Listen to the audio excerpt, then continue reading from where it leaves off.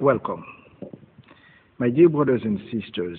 As we are preparing ourselves for the second weekend after the reopening last week, I would like once again to express my joy to have you back and to worship together. We are going to continue to follow state and archdiocese guidelines by wearing masks and respecting the social distancing.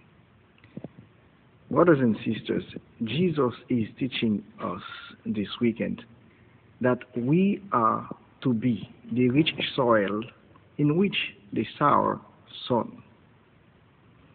We are those who hear the word and understand it. Indeed, bear fruits and yield 100 or 60 or 30-fold. I look forward to meet all of you at the proper time. Meanwhile, let us continue to pray for one another and also to reach out to those who have difficulties to be here with us. As you already know, I love you all.